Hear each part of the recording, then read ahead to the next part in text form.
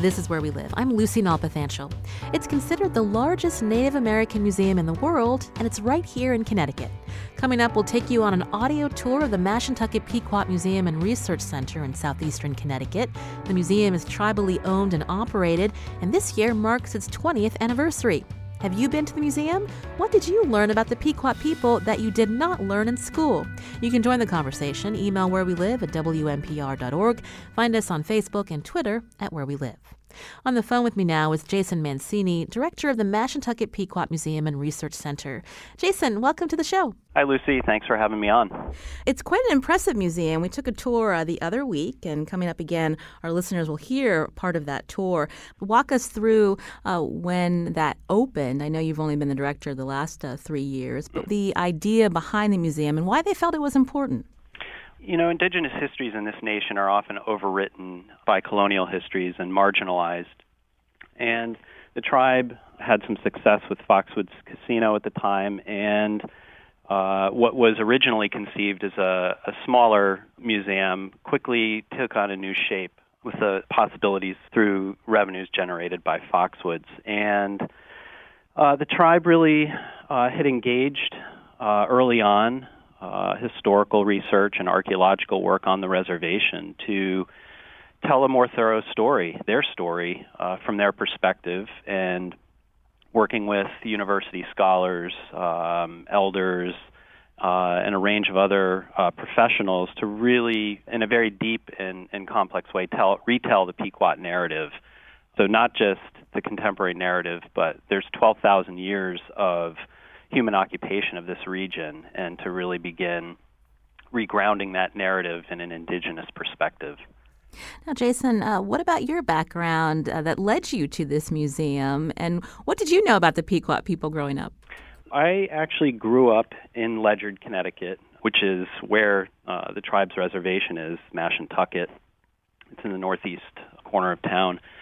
And I went to school with Pequot kids when I was a kid, and at the same time, you know, learning about local history and national history, and that Pequots didn't exist. At the same time, I was sitting next to Pequot students in the classroom.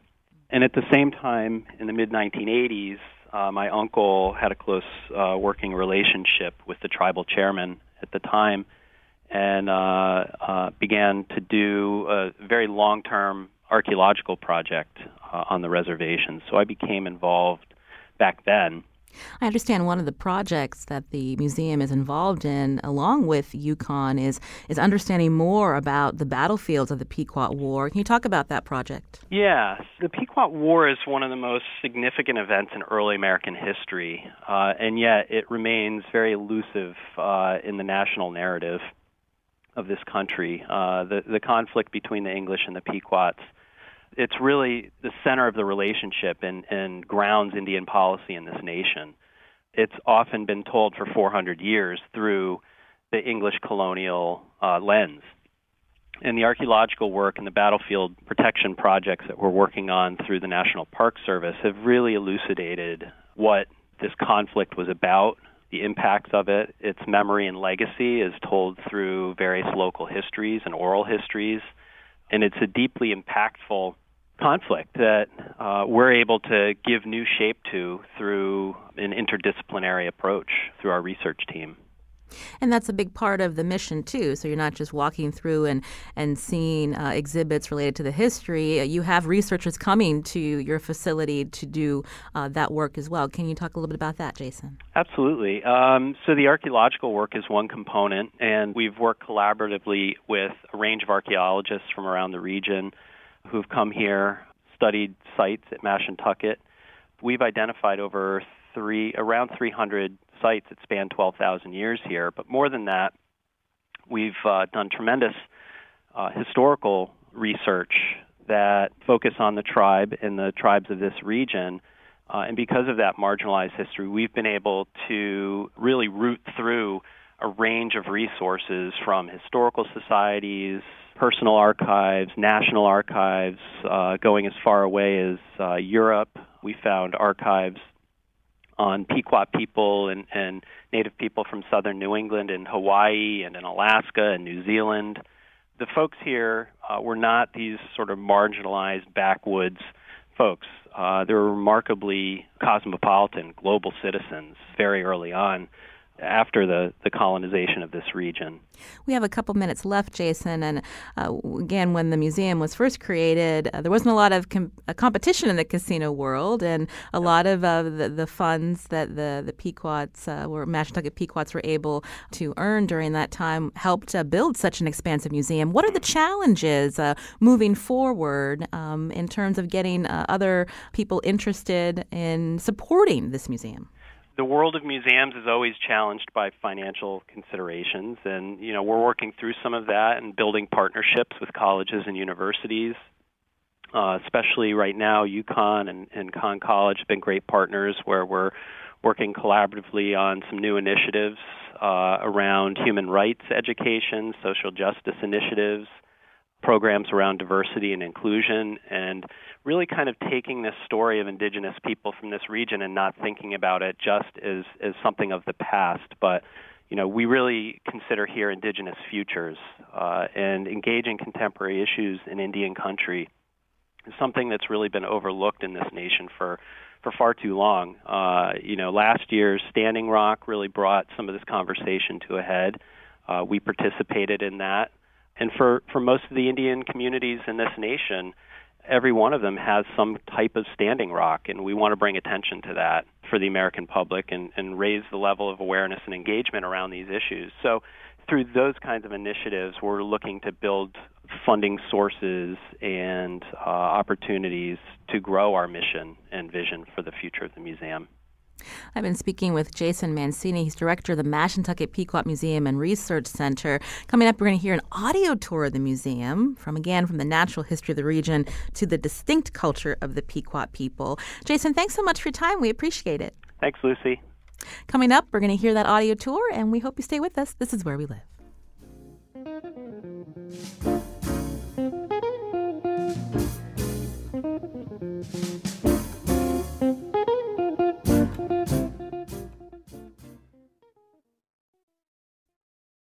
This is Where We Live. I'm Lucy Nalpathanchel.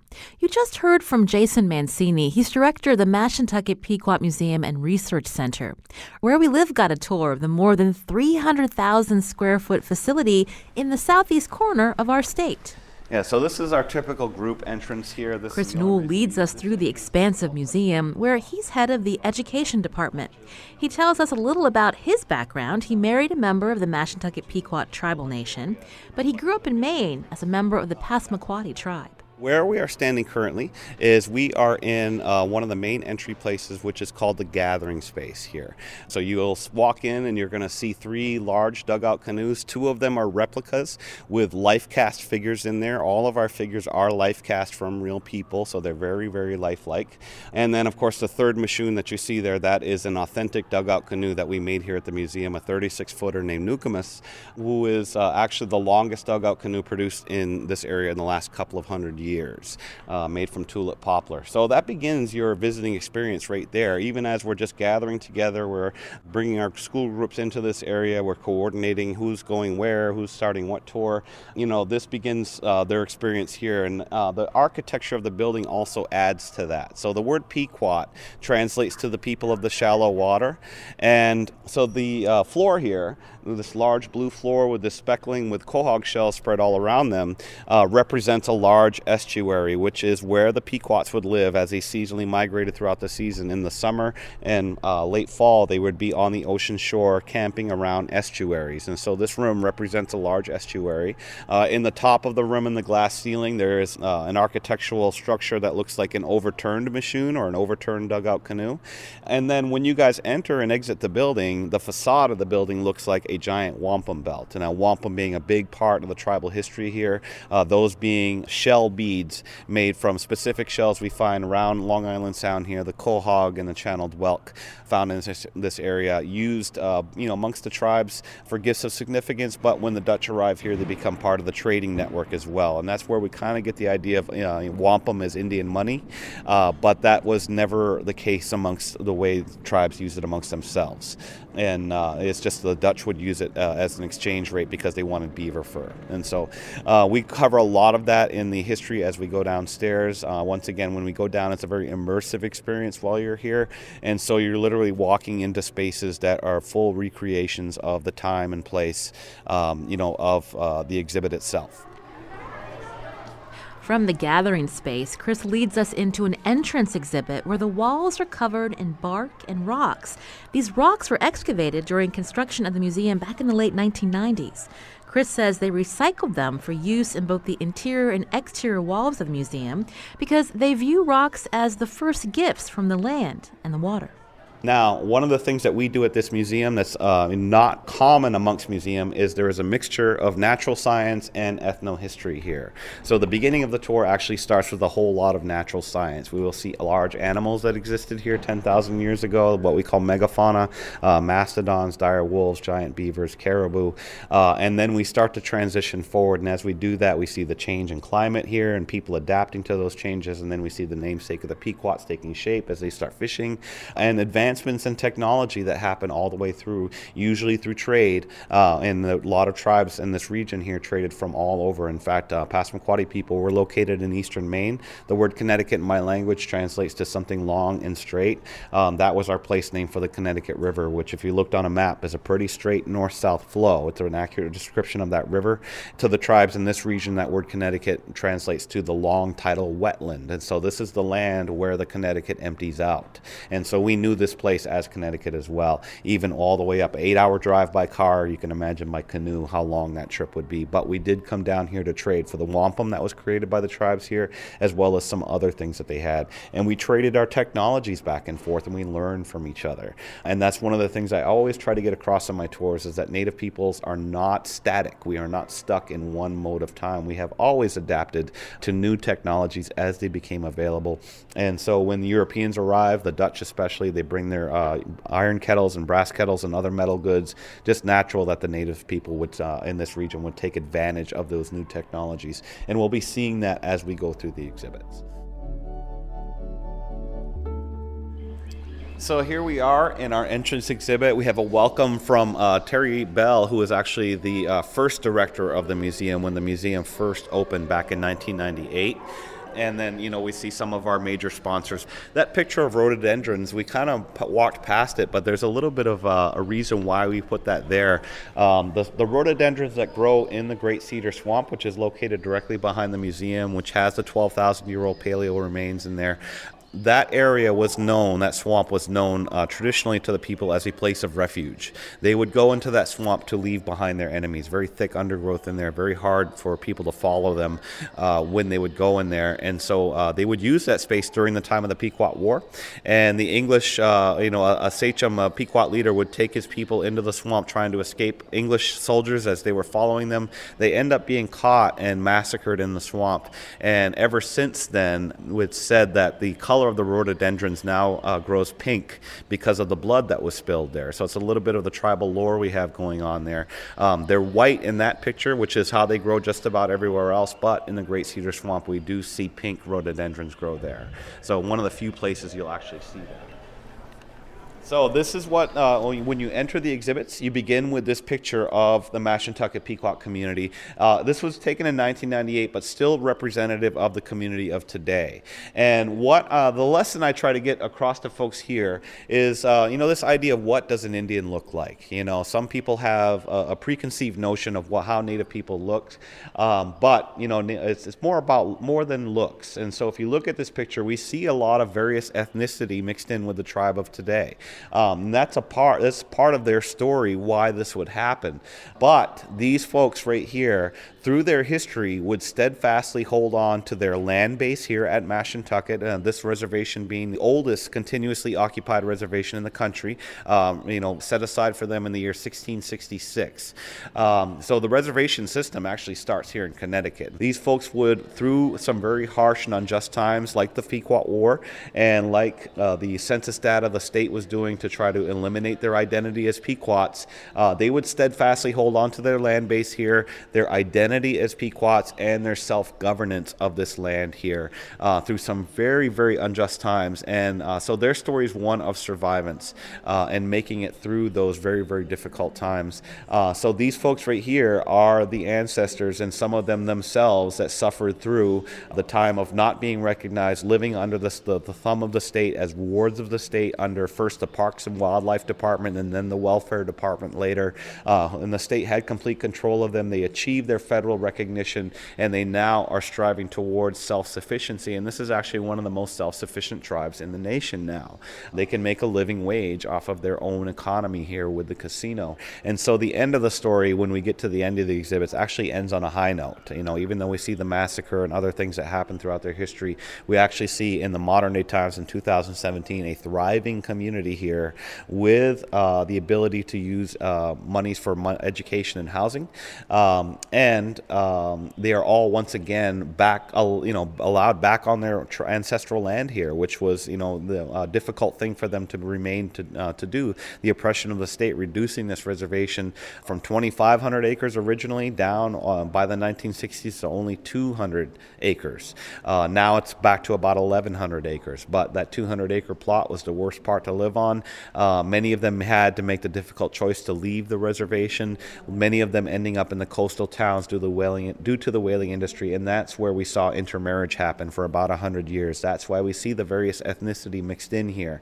But once again, even though they lived off reservation, they considered themselves as Pequots first, and that's very important, because that when they would come back and reassume their land base here, having that identity and being able to prove it was a big part of them achieving federal recognition. This is Where We Live. Today we're taking you on a tour of the largest Native American history museum in the U.S. It's right here in Connecticut. The Mashantucket Pequot Museum and Research Center is in the southeast part of our state. Our guide is Chris Newell. He leads the museum's education department. One of the most striking features of this museum are the life-size dioramas. But before a visitor reaches those exhibits, the museum focuses on the natural history of the region. Visitors are led back to the Ice Age via escalator down into a turquoise room designed to mimic glacial melt and where water cascades down the walls. So the walls are, replicas. They look like a large glacial wall. And they're really well done. The dirt that would be in the ice and everything else that's located in there. We see some of the rocks frozen in the ice, and then we hear water rushing. So as the glacier is melting, of course, it's going to cause water to rush down and drip off of the ice cave, and we have certain sections where you see water dripping down. So it's really an immersive experience for kids especially, but for all people. I mean, everybody kind of gets a thrill out of this, riding this escalator, so it's kind of one of the highlights of the journey as you go through here. So we get here, and this is where this globe right here shows the movement of ice over time. There are 3 different colored dots that you see represented on there. The white dots representing ice as the glacier grows. The green dots, what that is as the glacier grew, the sea level dropped. And so that would become dried land on the continental shelf as the sea level would drop below that. So that's where we see the green dots showing up. And then the blue dots we just saw as the glacier is retreating. It's leaving behind some glacial formations like famous ones like the Great Lakes and Hudson's Bay.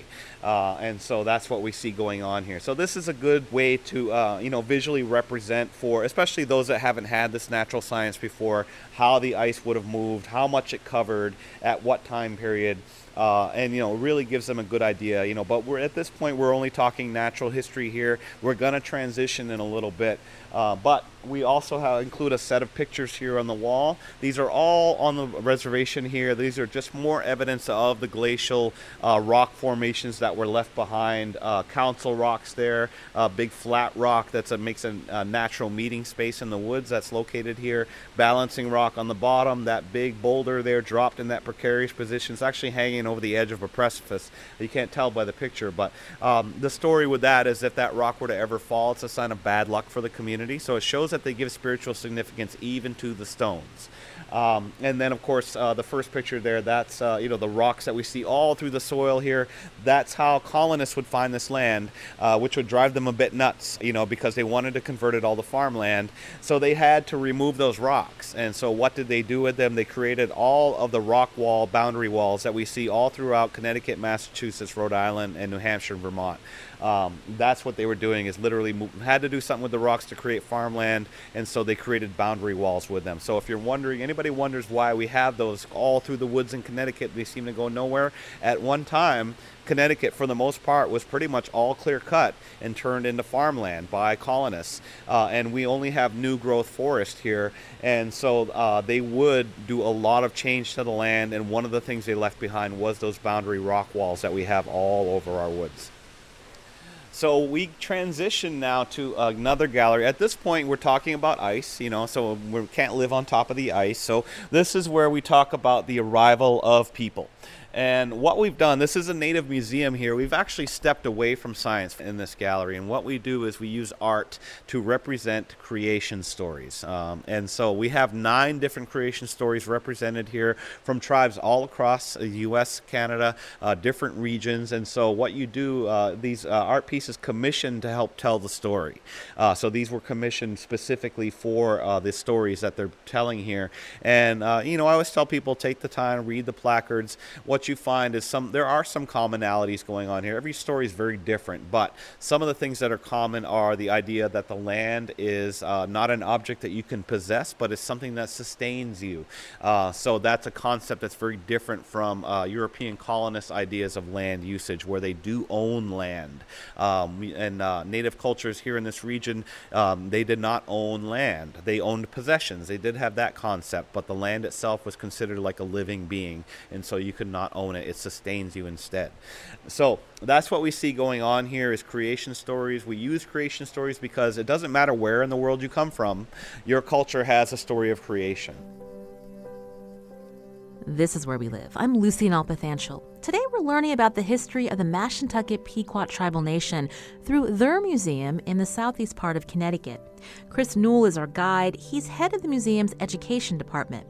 After the break, we'll continue our tour where we take you to one of the museum's most impressive exhibits, a half-acre replica of a Pequot village in the 16th century. And later, we'll learn what happens to the Pequots with the arrival of the Europeans and how the Pequot War dramatically shaped the tribe's future.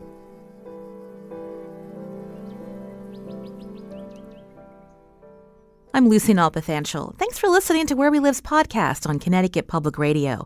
And while I've got you, here's our promise. Great conversations and analysis are just part of what we do. WNPR covers the news that matters most with voices you can trust. But we need your support. Make your contribution at WNPR.org/donate or 1-800-584-2788. Thank you. This is Where We Live. I'm Lucy Nalpathanchel. Coming up tomorrow, we'll sit down with Regina Mason. She's a relative of a runaway slave who went on to live in New Haven. Mason's journey to learn more about him inspired an award-winning documentary. Now, Gina's journey, the search for William Grimes, will be screened at the New Haven Museum this evening. More information on Facebook and Twitter at Where We Live.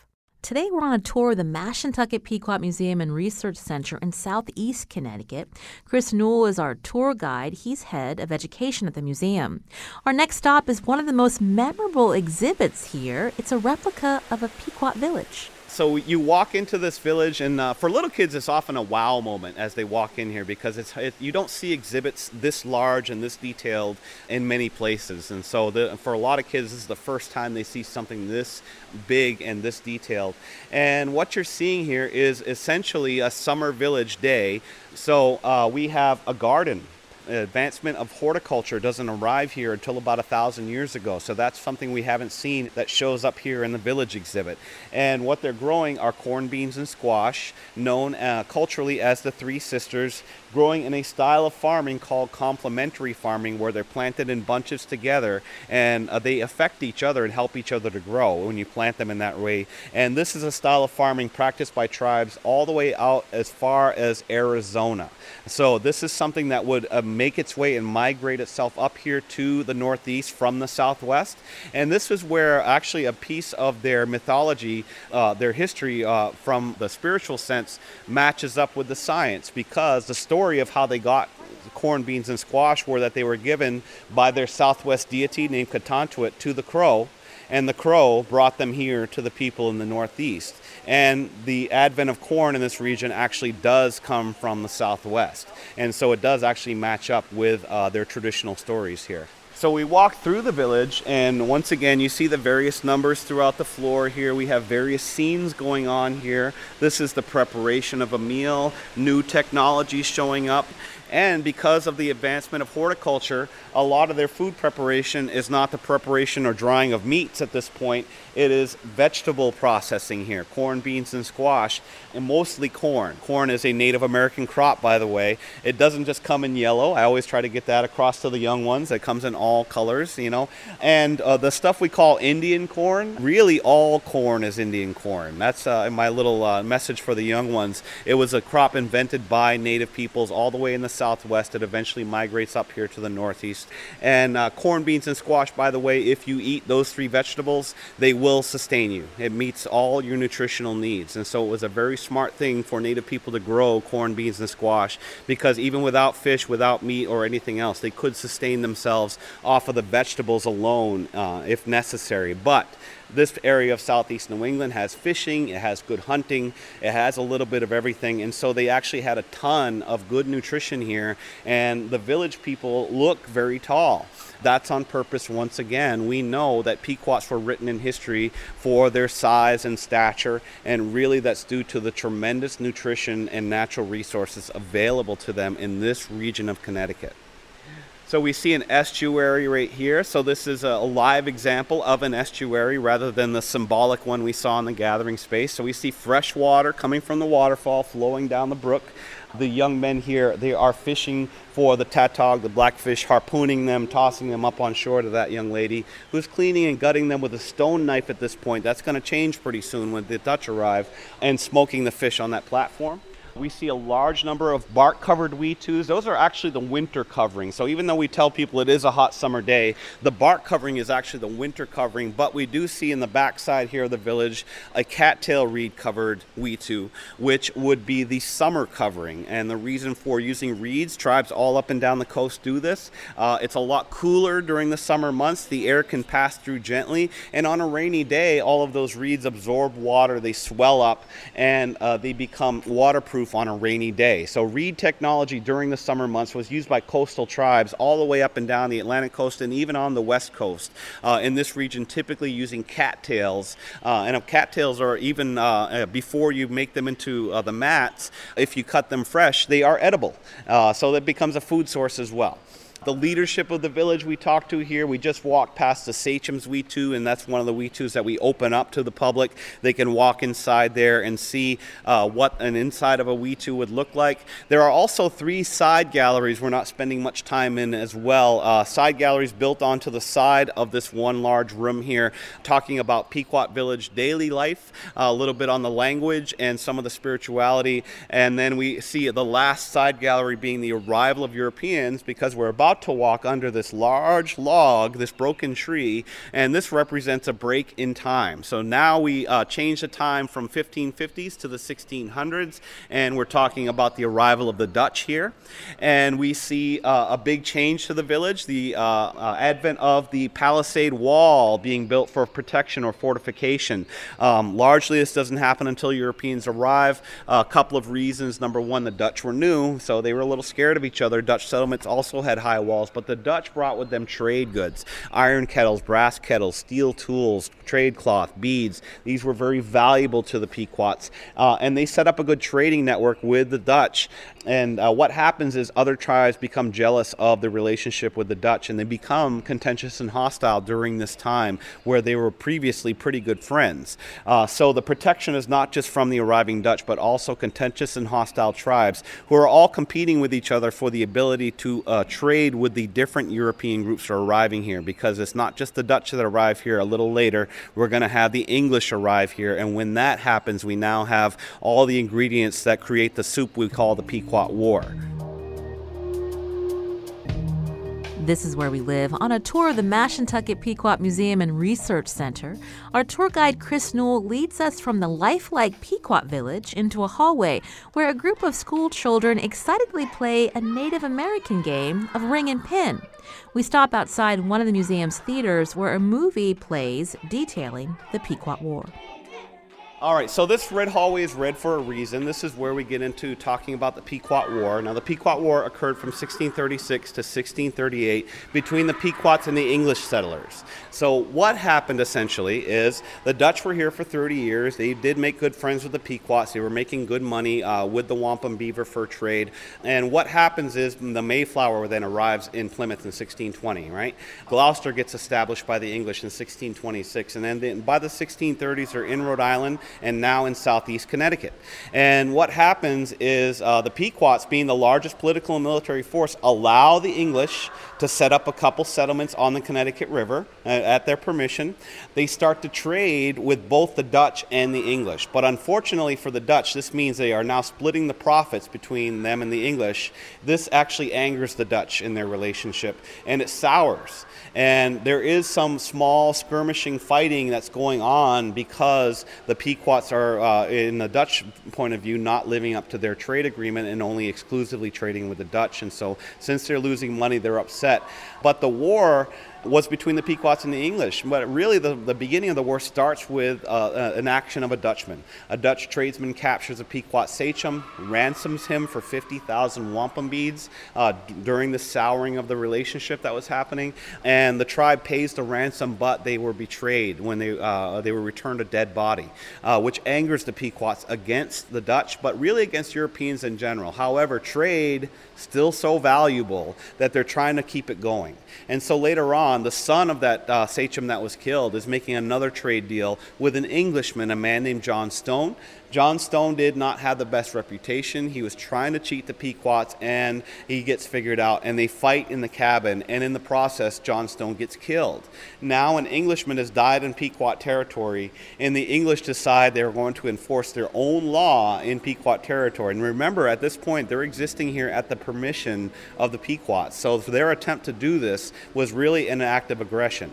And they would demand the heads. They would come with several ships at the village where John Stone was killed, demanding the heads of those killed, those involved with the killing of their countrymen.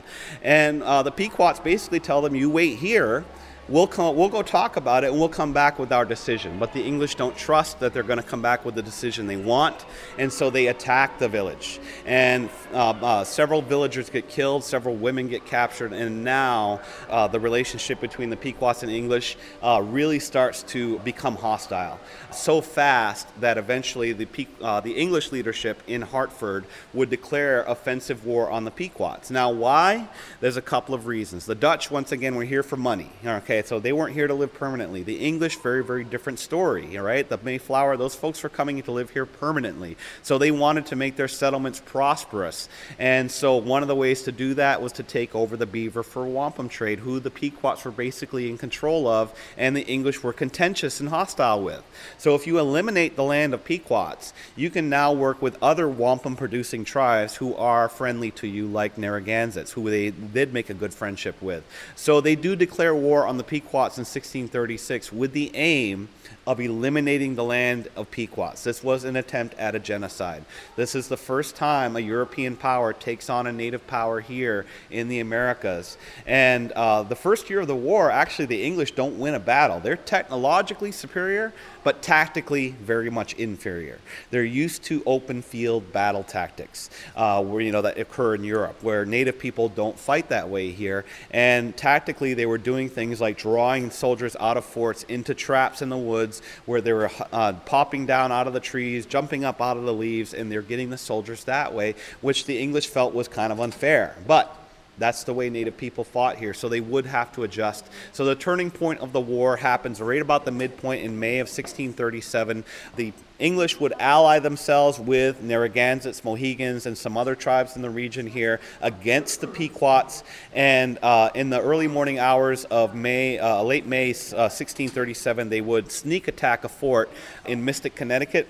and light it on fire, and in the process kill 600 men, women, and children, known as the Pequot Massacre in history. This was the first win for the English in the war. This was the turning point of the war. With their allies, they would continue to win through the next year and then eventually subjugate the Pequots as slaves. So at the end of the war, the Pequots lose their territory to the English by conquest, which is about 250 square miles. And the English draw up a document. The document was called the Treaty of Hartford. Now, this is an English document, okay? It's written in the English language, so it has the values of England in it, which includes the values of land ownership. A lot of the provisions were basically about what they're going to do with the land that they had just conquered from the Pequots, and they even exclude their allies, Narragansetts and Mohegans, from coming onto the land. They're not allowed to do so. And they also they create a new relationship. They basically say that if Mohegans and Narragansetts, if you guys start to fight with each other, we the English are going to come in and settle the fight for you at threat of war. And so this is the dynamic that now gets set up. The English, existing previously by permission, now are taking over the power in this region here from even their allies. And the surviving Pequots are subjugated as slaves. And so that's why we have two Pequot nations of today. Those subjugated as slaves under the Mohegans would eventually become the Mashantucket Pequots. Those subjugated under Miantinomi and the Narragansett would become the Eastern or Pawcatuck Pequots. So the war causes the split. But really, both Pequot tribes are just Pequot. And that's their original standing here. And, you know, in modern day America here, we have one of them federally recognized and one only state recognized. It is not fair that that situation occurs. They are both descend from the exact same stock of people. Both tribes should be federally recognized. The Bureau of Indian Affairs back in 2002 granted the Eastern Pequots federal recognition, but they lost the status 3 years later after the state of Connecticut and 3 towns appealed the Bureau's decision. Now, the Eastern Pequots to this day are still trying to regain that recognition. Pequots were still Pequots. It didn't matter if they lived here or not. So many of them moved off reservation to find jobs and work, and because of the whaling industry, a lot of them ended up in coastal towns in this region here. So this is a map of Westerly and Pawcatuck, which is just down the road from here. These red dots represent native-owned or native-rented homes. And if you look, they're all consolidated together into native neighborhoods. In fact, this area was called the Westerly Indian Neighborhood. And it just so happens that this Westerly Indian neighborhood coincides with the Black and Italian neighborhood that surrounds it. So naturally, 100 years of them living this way, they did intermarry. And so if we think back to that first picture, the various ethnicities mixed in with the tribe of today, this part of their history is where that would occur. But these folks, even though they're living off reservation, even though they're intermarrying, never gave up their identity as Pequots. It's just to the state. The state said, you don't live on the reservation, you don't count. So what happens is, it gets so dire here, by 1900, there's only 11 families left. By the 1960s, it's only 2 women left on the reservation. And they were told by the state, if you die or leave this land, we're going to take your last 200 acres and turn it into a state park. They would have lost their nationhood altogether had that happened. So those 2 women saw the writing on the wall. What they started to do was hand out governmental responsibilities to their relatives who self-identify as Pequots in these off-reservation areas to draw them back to the land here and start counting higher numbers back here on the reservation. That mantle was taken up by one of their grandsons. Elizabeth George's grandson is named Skip Hayward. He's elected chief in the 70s. He would start economic opportunity here on the reservation. Very small scale at first, and they weren't all successful. So maple syrup business, a hydroponic lettuce facility, a vegetable garden, a small restaurant called Mr. Pizza, and they also raised hogs. So this didn't allow for people to make a huge amount of money if they're going to come back here. And really, 70s housing is pretty evident. That trailer that we see over there at the end of the exhibits here, that's what 70s housing looked like on the reservation. No shower in there. You had to use the hose in the back. So if you're going to come back here, you're coming back to live under those conditions, and you're going to be under the thumb of the state. So Skip, at the time, saw the value in getting the tribe federally recognized. Now that means you have to prove to the federal government you have existed with a government, a land base, all the way from the time the United States government began in the 1700s all the way up to the present, continuously without a break. That's a difficult thing to prove. Some tribes have been trying for 20 years to go through the process to get approved. However, the census data that was taken against and used against the Pequot tribe all those years actually became valuable evidence in proving their existence here over time continually. And eventually they would call somebody on a census Pequot or Indian. And so they did have official records that show people on the reservation self-governing this place. And they win federal recognition not through the BIA process, but through a federal law called the Connecticut Indian Land Claim Settlement Act in 1983. Now, the land claim had to do with that sale of land in 1855, which was illegal. The first Congress created a law called the Federal Trade and Intercourse Act, which said that Indian land could not be sold without the approval of the federal government. That was done by the state alone in 1855, so it was illegal. Skip sues the landowners, the disputed land, not with the idea of forcing them off the land, but with the idea of righting the historic wrong. So part of the settlement included a payment of $900,000 for the loss of land, which they were then able to use to rebuy land. And so the end of the story actually ends on a high note here. The reservation was increased from 200 acres up to about 1,100 acres from willing landowners. They never forced anybody to sell. They gained federal recognition. They have money for housing and education, and laws that have to do with federally recognized tribes like the Indian Gaming Regulatory Act apply here on the reservation. And so the Pequots in 1992 open up Foxwoods Casino. At the time, no competition for it. Grows to become the world's largest resort casino for a while, and now it's the largest in the Western Hemisphere, I believe, but still, one of the top leaders in the industry. And so now the tribe can come back and live on their land and make a living wage off their own economy. They are one of the most self-sufficient tribes in this nation right now because they are not so dependent on federal money for survival as they are dependent upon their own economy that they created themselves here. So the end of the story does end on a high note. The land is now repopulated by Pequots. We have close to 1,000 of them living on or near the reservation, and it gives us also this great big giant museum to work in here, which is the place I love to be because I love this work. I love teaching Native history, and I get to use this awesome facility here. And so the casino is also part of the creation of this place as well, which is really a treasure for the state of Connecticut and really for this country because of the history that's told here and how well we were able to tell it. That's Chris Newell, Head of Education at the Mashantucket Pequot Museum and Research Center in southeastern Connecticut. For photos of our visit, check out WNPR.org/where we live. Today's show produced by senior producer Lydia Brown. Thanks to the staff of the Mashantucket Pequot Museum for our extensive tour. Also thanks to producer Carmen Baskoff. I'm Lucy Nalpathanchel. Thanks for listening.